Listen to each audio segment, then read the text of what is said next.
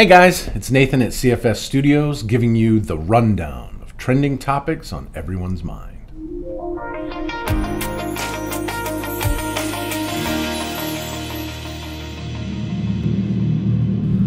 Listen to that purr. What is that? It's not a hybrid. It's not internal combustion. I feel like I've had this sound in my ears before. Believe it or not, the sound that you heard is actually the sound of an electric muscle car. A BEV to be specific. And not just any BEV, mind you. This is the recently unveiled Dodge Charger Daytona SRT. After being teased for several years now, we finally see the direction that Dodge intends to take the Brotherhood of Muscle.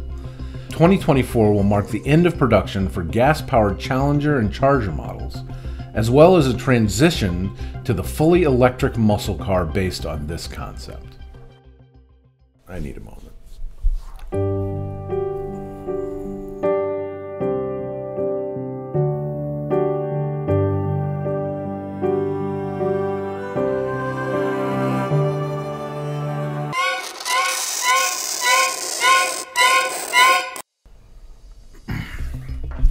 In a commitment to pushing the envelope while also retaining the essence of a muscle car, Dodge offers this vehicle, which contains 3 patent-pending technologies: one you see, one you hear, and one you feel.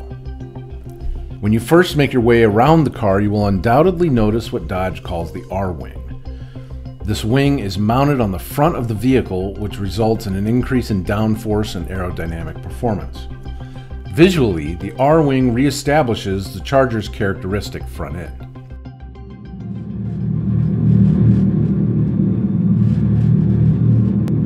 When you start the car, you're rewarded with a familiar, albeit unexpected, exhaust note from an EV.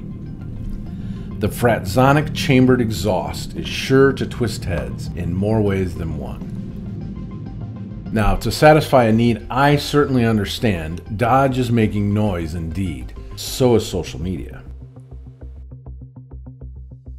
This exhaust system is akin to a bass reflex speaker strapped to an 800-volt propulsion system, spitting out 126 dB of battery noise. Actually, it's a synthetic sound that's modeled on the cadence of a traditional Hemi V8 that's fed into an amplifier, which is ported into a tune chamber, and you get the picture. The exhaust notes this system produces, not great.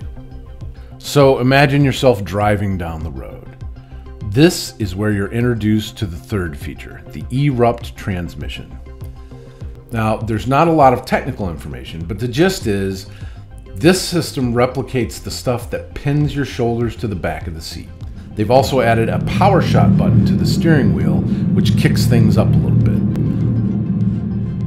So we know what CEO Tim Kuniskis thinks. Badass, badass. I know what I think. What do you think? Do you love it? Do you hate it? Let us know your thoughts down in the comments.